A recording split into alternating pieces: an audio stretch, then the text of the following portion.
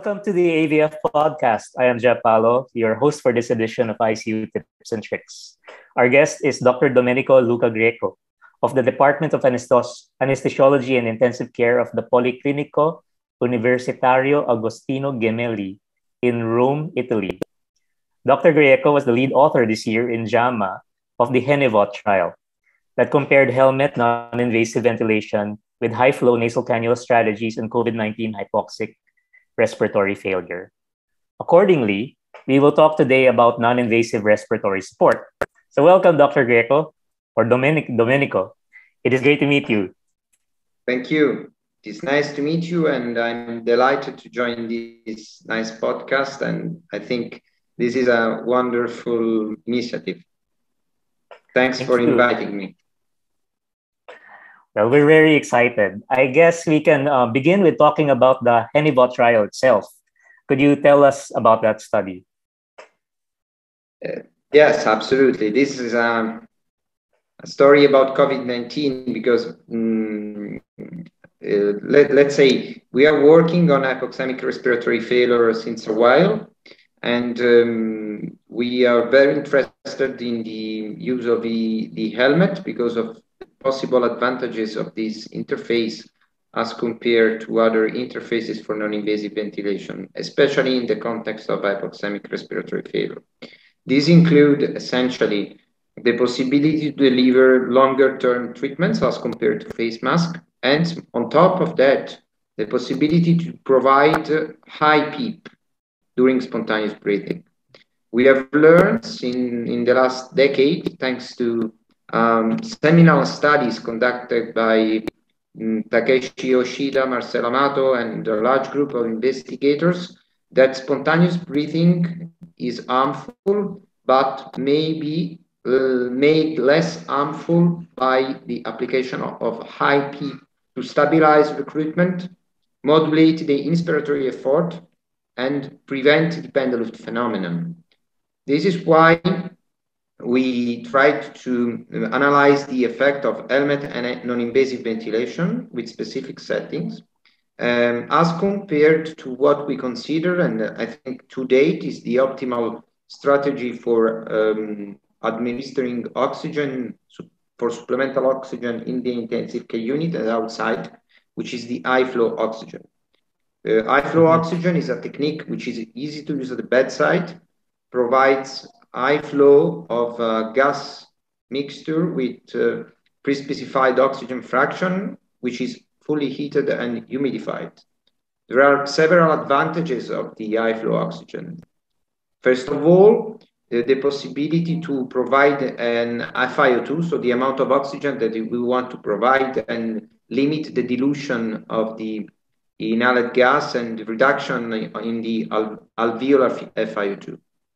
Second, the fact that patient expiration against a continuous flow in the nose generates a flow-dependent positive end expiratory effect, which somehow generates a PEEP effect, so increased end expiratory lung volume, recruitment of dorsal regions, improvement in oxygenation. And last but not least, the high flow has the capability to wash out the upper airways from the CO2. And we have convincing data showing that in patients with hypoxaemic respiratory failure, in which the reduction of the inspiratory effort should be seen as a priority, the high flow nasal oxygen is capable of reducing the inspiratory effort without changing the PCO2. Essentially, it reduces the amount of minute ventilation needed for achieving the CO2 target of the patient. So we think that in the last 10 years, the use of high flow oxygen, which was born in the pediatric context, has exploded in the adult intensive care units and with COVID-19 in the hospital wards. And I think guidelines consider this kind of technique the optimal strategy for the initial management of these patients. Also because there are conflicting results and there is no final evidence about the role of face mask NIV in patients with hypoxaemic respiratory failure. because the problem of hypoxaemic respiratory failure is that patients who avoid intubation with the non-invasive support have a very good clinical outcome. But we have convincing data showing that with face mask NIV, the patients who are intubated after a trial of non-invasive ventilation with face mask, they suffer from a worsened clinical outcome.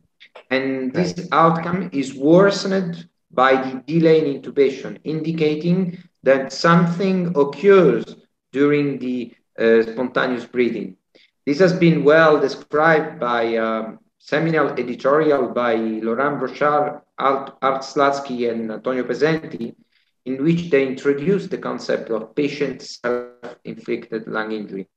So in hypoxemic respiratory failure, we have two priorities. One is try to avoid intubation, improve hypoxemia, but also to avoid that the intense inspiratory effort that very often is underevaluated in this context can generate further lung damage and worsen clinical outcome. In this context, we think that the NIV provided with the helmet is somehow different from NIV provided with face mask, because the helmet allows to deliver moderate to high PEEP, and we have data showing that moderate to high PEEP allows to protect the lung from self-inflicted lung injury.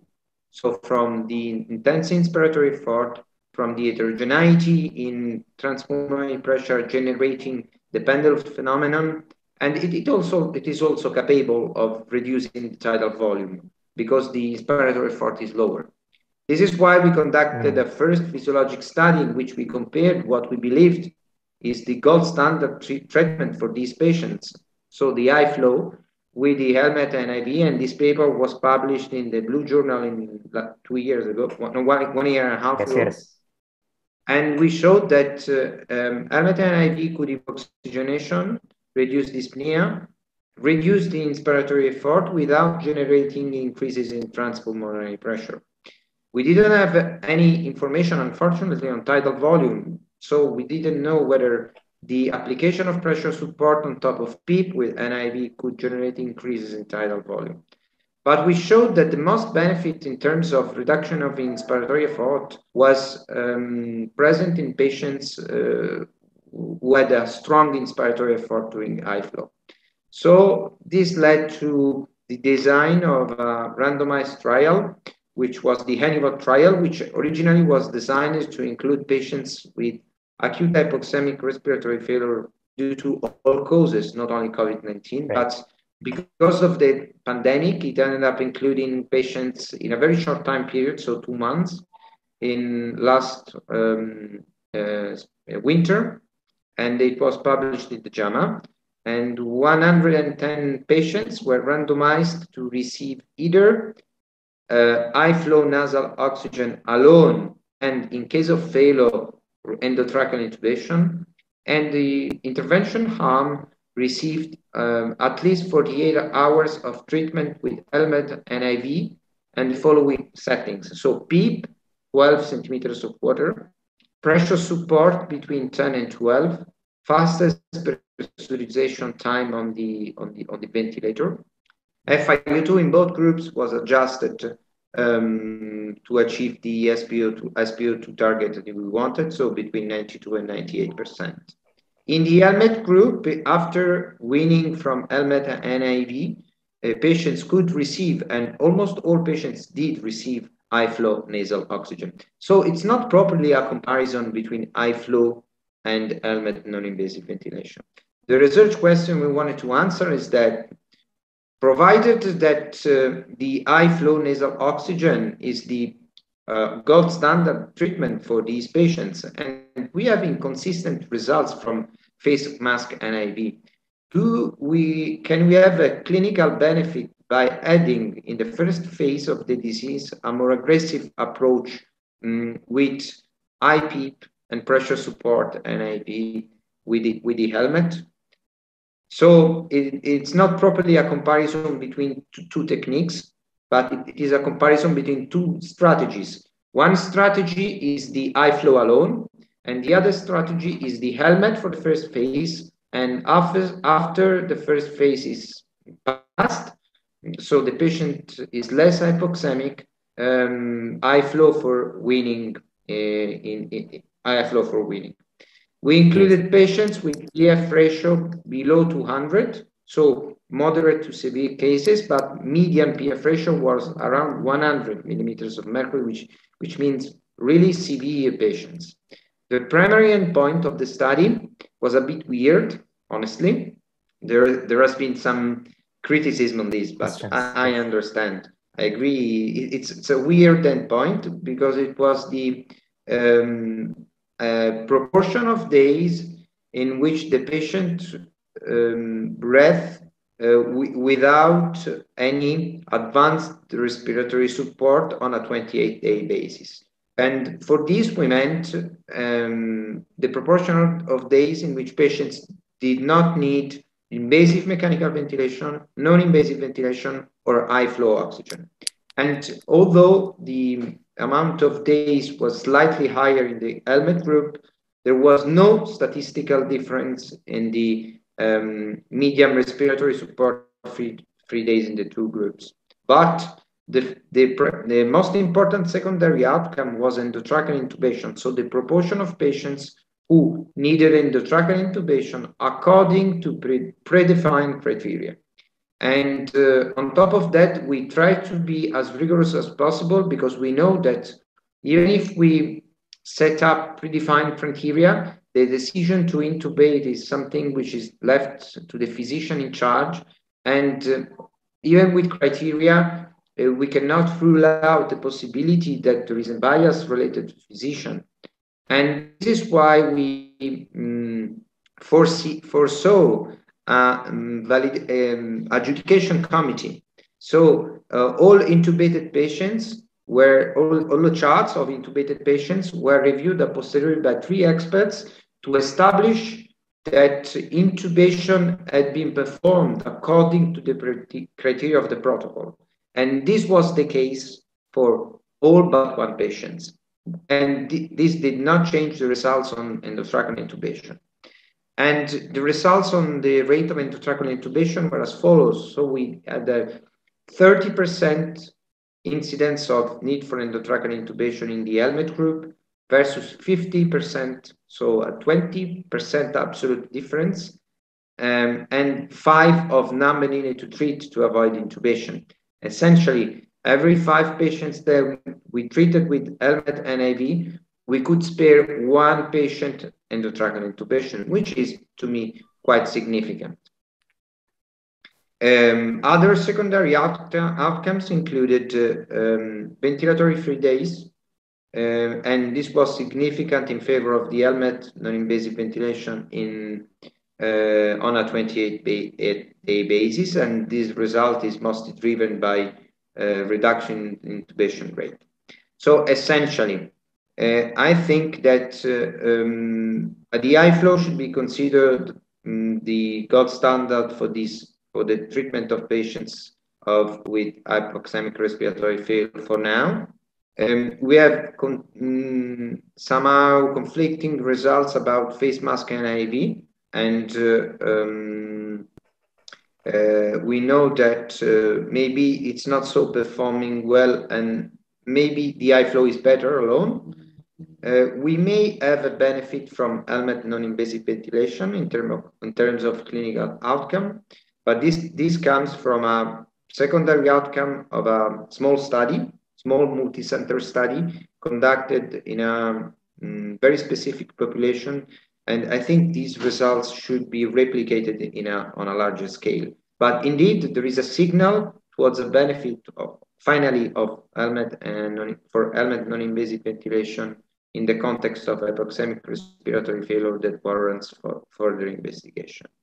My one concern, always when I try to speak with people who maybe are not so confident about the helmet, which is very common, because this is a technique which is really not known abroad, used in very specific settings, Italy, sometimes in the US, sometimes in France, but not very widespread. So I think that one advice is in regards not only the helmet, but any kind of respiratory support, which is the monitoring of the patient. Because with any support you are providing, the risk to delay intubation is present, and delaying intubation means worsening mortality. So once the patient is receiving high flow, helmet NIV, face mask NIV, CPAP, any form of advanced respiratory support and PF ratio is below 200, the patient has to be closely monitored to detect the signs of treatment failure and provide endotracheal intubation. Please consider that the median time that we have from randomization to endotracheal intubation in our study, which includes the predefined criteria for intubation, is about 30 hours. We have data coming from the US and a large scale data showing that if you delay intubation by 24 hours, 30 hours, because we are trying a non-invasive respiratory support trial, well, the effect on the outcome, the detrimental effect of on the outcome is quite limited. It may be present, but it's not so evident. So it is possible that it's wise to give a try with the non-invasive respiratory support. But delaying further could be an issue because the risk is to really worsen clinical outcome. One advice could be not to go very high with the FiO2. For instance, in our study, we did not use FiO2 greater than 60% because the concept is that if the patient needs a FiO2 greater than 60%, it means that the PF ratio, so the ratio between PaO2 divided to FiO2, is likely below 100. If you have a persistent, not improving PF ratio below 100, it is very likely that the patient may require endotracheal intubation. COVID-19 may be something a bit different because we know that some patients have silent hypoxia, the so-called silent hypoxia. So they are quite hypoxemic, but with very low PF ratio, but they don't perceive dyspnea nor are tachypneic. So no perception of fatigue, and no high respiratory rate.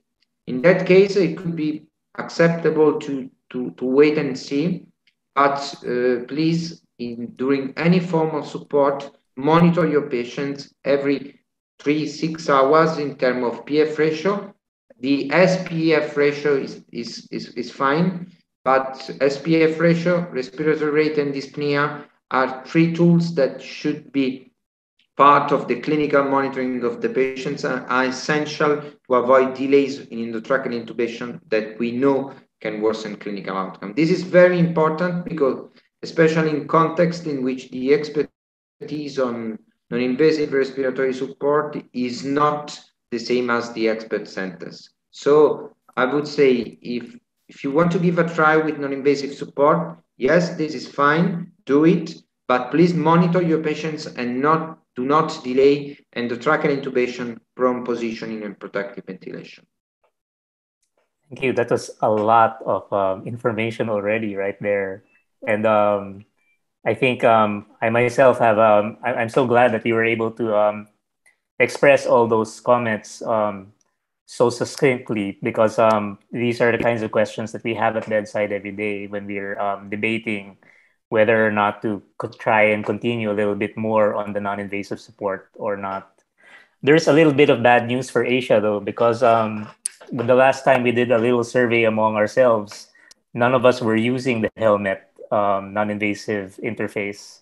I remember seeing it for the first time maybe a decade ago in Hong Kong, but it was never really picked up by most centers. So right now, it looks like most of the people here will be using high flow. When high flow is not available, they'll be using the mask, the face mask, non-invasive ventilation. I wonder what you think about that, since if we do not have the helmet, is there anything that you can tell us about face mask ventilation versus the high flow? I think that once you are in the emergency situation, you use whatever you have. Okay. Yeah, that's right. So whatever is, you do whatever is needed.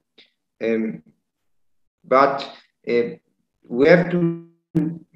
It is important that there is knowledge that NIV in any form can delay intubation.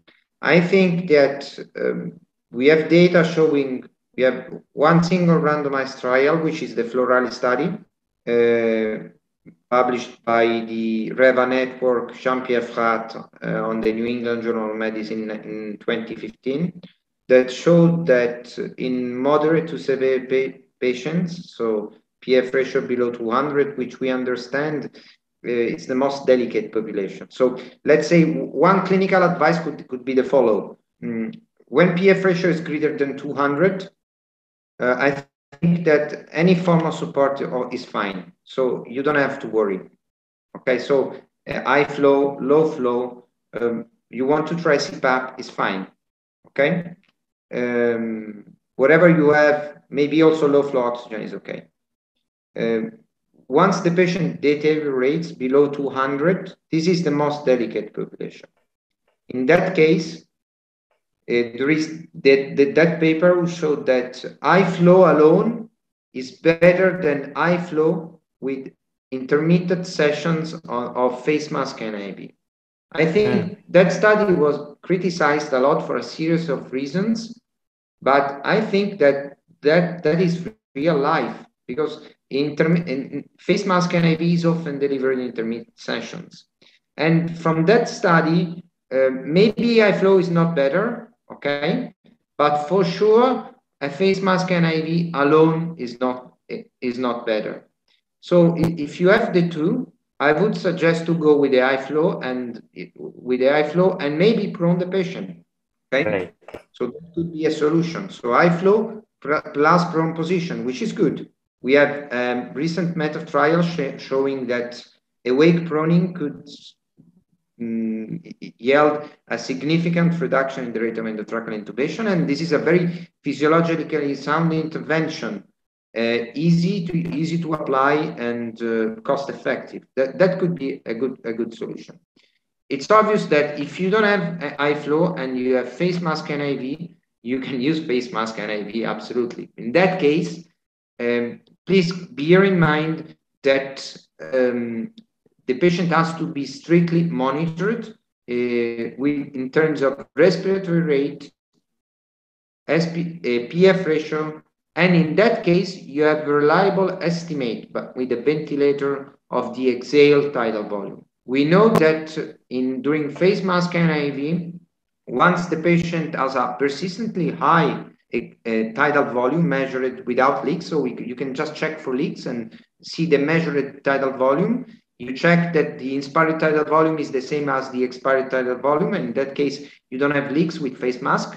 If you see that this value exceeds the 9-10 milliliter per kilo of predicted body weight, in that case, the risk that the patient will need endotracheal intubation is greater than 80%. So in that case, my suggestion again is to provide endotracheal intubation. So I think that during the pandemic, we learned that we can use, in emergency situations, we use anything we had because we have to keep patients alive. Right. But we learned a lot, and what we have learned should guide us to try to find the optimal strategy. And I think that there is no best strategy for all. I think that as everything in medicine, the interventions should be tailored on the individual patient. So in the best case scenario you can choose, my suggestion would be to give a try with the helmet and high flow for de-escalation, for weaning. If you have the helmet, I think that high flow alone could be better than face mask and IV plus high flow. But if you only have face mask and IV, you can give a try, but please monitor your patients and not delay tracheal intubation. This is the real message of the study.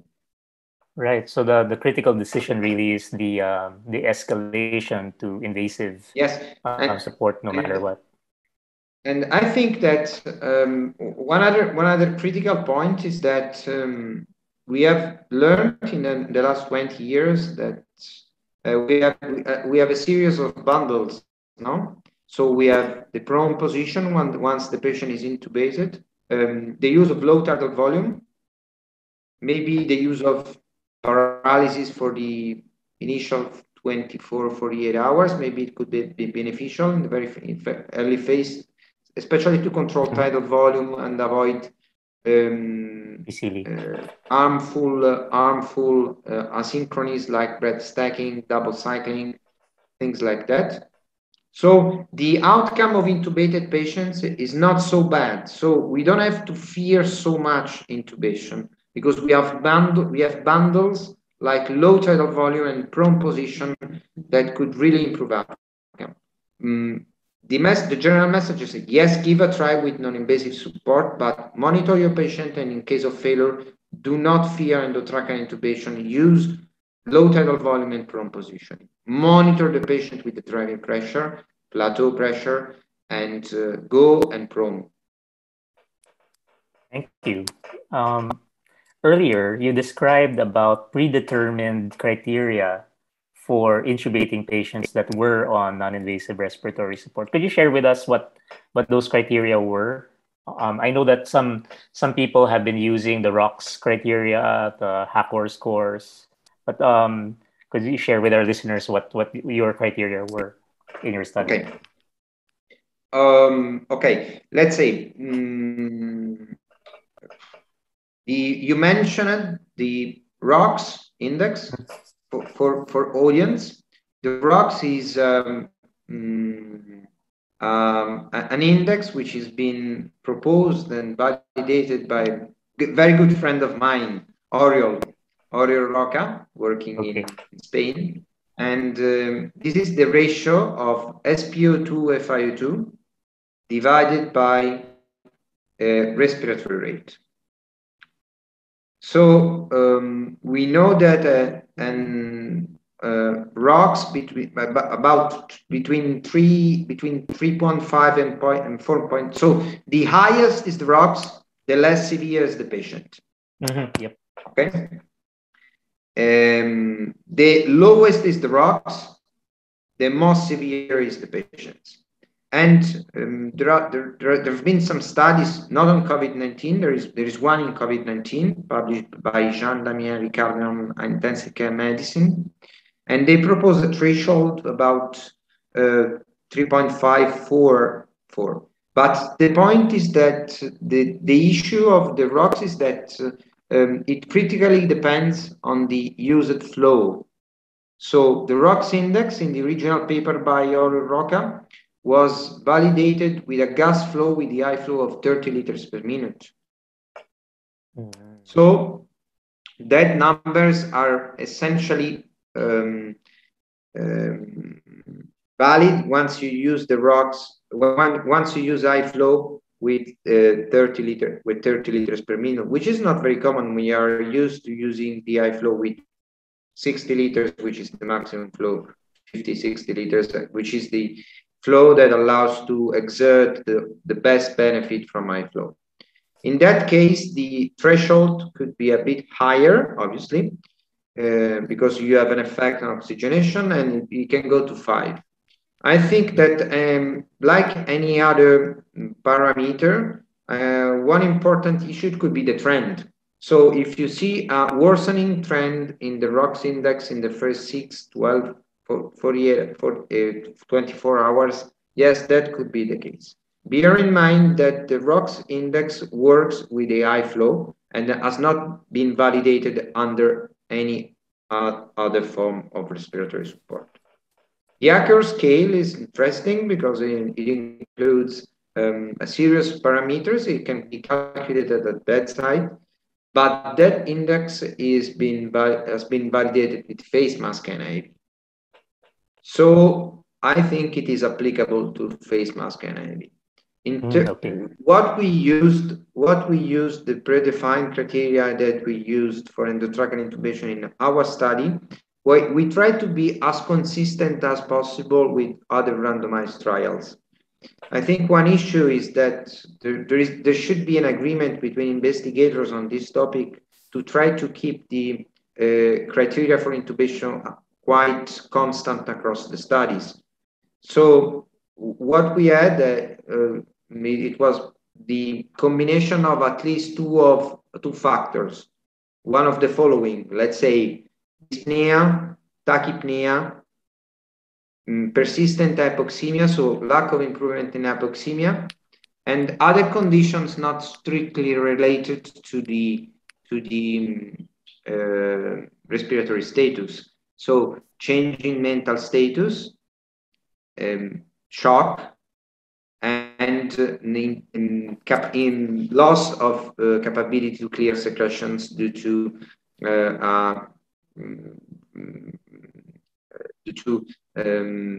deficits in the cuff.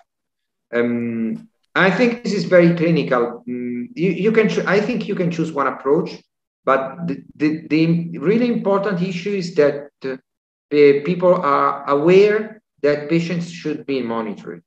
This is my big fear, and this is also what comes out from larger observational studies in which sometimes patients are put on high flow or NIV. You put 100% and you stay there for 1 week, okay, or 5 days. This is not the way to use non-invasive support.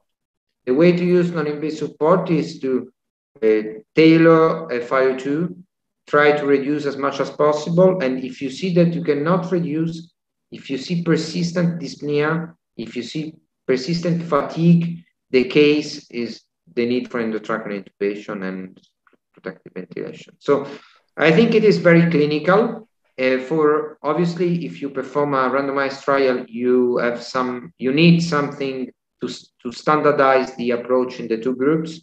Also, because these trials are not blinded. Unavoidably, you cannot do blind studies. So are open label, and if the intervention is open label, you have to have some sort of control of the endpoint if your endpoint is a clinical decision. I think that in terms of clinical practice, anything is good. The important is that there is some sort of monitoring and you pay attention to the trend of the patient over time. And after that, there is I always say there is some art in medicine, and sometimes the decision to intubate is part of the art of medicine. We have seen a lot of patients who were really, really hypoxemic, not that dyspneic, so we kept in high flow helmet for a while, and one day they recovered. So maybe the presence of only one criterion for intubation, like the persistent hypoxemia, should not be the sole criteria that drives endotracheal intubation. But once you have persistent hypoxemia, so PF ratio below 100, together with high respiratory rate, together with dyspnea, together to recruitment of accessory respiratory muscles, in that case, do not fear intubation and go for it. I think that was very valuable to hear on my part. Actually, I was just thinking to myself that the moment that we publish this podcast, I'm going to be sharing it right away with my colleagues that are seeing the patients outside the intensive care unit, because this is where where we trip up. We trip up usually in the non-invasive respiratory support and the interface or the switch over to intubation. This is the big issue, because this is something to always consider and keep in mind. The HENIVOT trial has been performed in the intensive care unit, where the monitoring was the monitoring of the intensive care unit. Right. Okay. So using that kind of support, like the helmet and NIV, outside the intensive care unit in the medical world, I would be very, very cautious of this. I would be very cautious of this. If I can provide an advice for safety. If you want to try helmet and IV, at least at the beginning, and you have a learning curve as in everything. It's not difficult. You have to know the technique, and there are some tricks on this, and there are videos on YouTube, so you can learn. But please do it in the intensive care unit. If it is not possible to do it in the intensive care unit, and you need to support these patients in the medical ward, where the monitoring cannot be the same as the intensive care unit, please go with the high flow. This is my advice. So if you want to try something new, please, I think the best advice I can give is to try something new in the intensive care unit with the intensive care unit monitoring. Well, thank you for that. This is I try to be as honest as possible. I'm a great student. You imagine that I think that helmet works, but well, helmet for what we know, helmet may work because we are talking about a single study which was performed in intensive care unit, and we had a signal on a secondary outcome. So before stating that it can be used in every context and it is beneficial, we need more data. And at least regarding helmet NIV, we have no data about the use of it outside the intensive care unit. We have data about the use of CPAP, helmet CPAP, outside the intensive care unit. This is coming from the north of Italy, the group led by Giacomo Bellani. But the context is a context in which they also in medical wards, they were very expert in the use of helmet CPAP. And every day, an intensive care unit physician had a round for all patients that were managed in helmet CPAP. So in any case, please monitor your patient.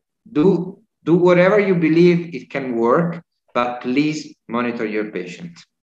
Well, there you have it. So the monitoring and the yes, absolutely. I think it is crucial. Yes, it's the most critical. I know we have already discussed so much, but and we have. I'm amazed at how much you have already shared with us, but we are at the end of our podcast,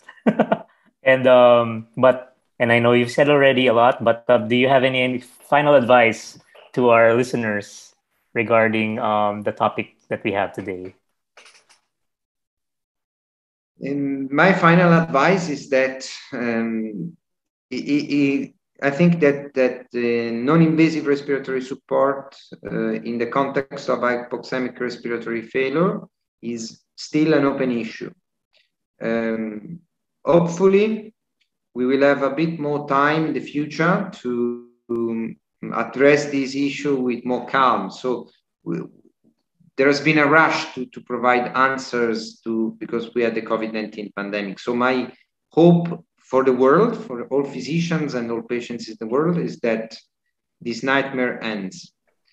And obviously, our aim as a scientists is to find the optimal approach for the single patient. So I think that based on the monitoring itself, we will find a way with research and the support of clinicians, we'll find a way to identify for each single patient the optimal treatment. So what I see for the future, my, let's say, innuendo will be to identify some sort of tailored intervention between the high flow and the helmet, and maybe to in the future hopefully we can demonstrate that in a specific group of patients the helmet may work better, at least in the initial phase, and my innuendo is that this technique may become widespread also in Asia and in other countries in the world abroad. Yes. Well, thank you again, Domenico. It's been my great pleasure. It's a great privilege to be able to speak with you about this. So this was another edition of the AVF Podcast, Tips and Tricks. We had with us Dr. Domenico Luca Grieco, and we thank him. And until the next time.